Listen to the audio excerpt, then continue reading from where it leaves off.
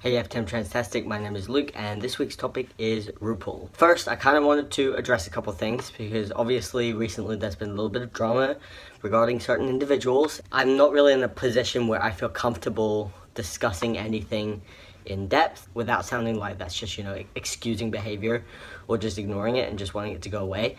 But the fact of the matter is, just because I'm on Transtastic does not mean I have some deeper understanding of what's going on. I know just as much as anyone else. I barely speak to the individuals involved, so I'm really not in a position where I feel comfortable making statements or claiming certain things or discussing certain things when I feel like I don't know any more information than anyone else. We're all individuals here on this channel. This is a collab channel. Just because one person might do certain actions, might do certain things, does not mean that represents the entire channel, does not mean it represents everyone else on the channel. Any actions don't represent me. I have my opinions on certain things, I have certain things I want to say, but I just don't feel it's appropriate at this time. I just think that there's a time and a place for me including my opinions on it, and me including my experiences and anything like that. And I don't think now is that time. The reason I'm saying this, and I wish I didn't have to, but I know that I'm not going to be able to post a video without mentioning this, because otherwise people are going to be like, why aren't you talking about this? Why aren't you talking about that? And at the end of the day, the reason I'm not talking about it is because I feel like if I were to talk about it, I'm worried it would come across as if I am someone with more insight than I do. I've already been asked my opinion on certain things. I've been asked on my experiences with certain things, and look, I just don't really feel like I'm in the position that people think I'm in. And so that's why I'm not saying anything. Things may change and I, may feel it's appropriate to say certain things, but at the moment I don't think it is. I don't really want to make a comment on anything because I don't really feel like I'm in the position to do so. Yeah, so with saying that, this topic is Rupaul. I don't know too much about Rupaul. I started watching drag last year. I watched Rupaul's Drag Race season 6, I think it was. Loved it. It was awesome. Loved Bianca Del Rio. She was amazing. And the art itself, I was really, really interested in. It was not something I was expecting to be interested in, but I actually found the show really enjoyable. Since then, I've watched a couple other episodes and a couple other things. I've got a friend that's a real big fan, but besides that, I don't really have much experience with Rupaul. I know that Rupaul has had some controversial things in regards to the LGBT community, particularly the trans community. I think that's disappointing, and I think that it's frustrating seeing gay people talking about the trans community as if they have a deeper understanding than straight people, when a lot of the time they don't. They get excused for behaving and saying certain things where cishet people wouldn't, yet they hold the same beliefs and the same misunderstandings and the same judgments.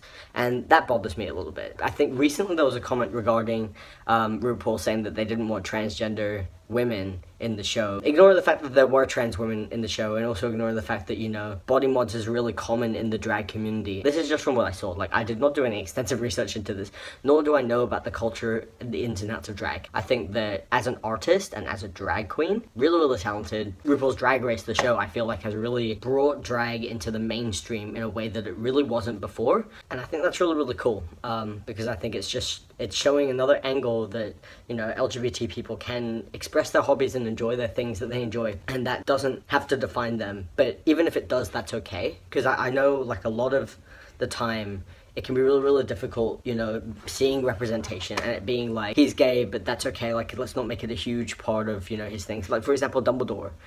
This is just like a random example. J.K. Rowling said at the end of, after she wrote the books, that she always imagined Dumbledore being gay. There was nothing in the text that would lead someone to assume that he was gay. So it's kind of like, is this really representation? I don't really know if this is representation. And some people were like, well, it's just saying that gay people are just the same as straight people. There's no need to make a huge deal out of it, and that, gay people can just be gay people, and that's fine. But at the end of the day, not everyone is the same anyway. And some people are flamboyant, some people are outgoing, some people do drag, some people are feminine, some people are, stereotypically gay. But there's nothing wrong with that, and that's completely acceptable, and that should be completely acceptable. And just because someone looks like a normal person, or, a straight cis-passing person, that doesn't necessarily mean that they are any more or less gay than someone who's super flamboyant, someone who enjoys drag, someone who enjoys that sort of thing.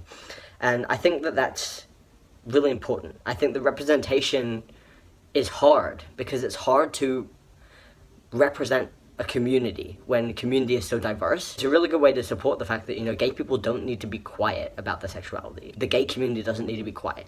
It can be loud, it can be extravagant, and that's okay. And that's my opinion on RuPaul and RuPaul's Drag Race as a show. And to be fair, I don't know too much about the ins and outs. I don't know if like what I said was completely problematic and that, you know, it turns out that RuPaul has like murdered 10 kittens. But from what I know and from what I've seen, I think it's a pretty good thing, and I don't know how much of that is RuPaul and how much of that is the show itself, and I don't really think it's fair to give RuPaul the credit for something that isn't necessarily all about him. But either way, I think that drag's cool, and I think that it's nice that it's sort of more mainstream, and I think RuPaul's Drag Race is probably a contributing factor for that. For a lot of people, that's their first exposure to drag. You know, that was my first exposure to drag. It was my girlfriend's first exposure to drag, and we really enjoyed it. And, you know, we're not the sort of people who would, you know, stumble across that. That's not really the sort of community that we generally are involved in. So I think it's cool that something like that was able to open the doors into a community that I otherwise would not really have explored or been interested in or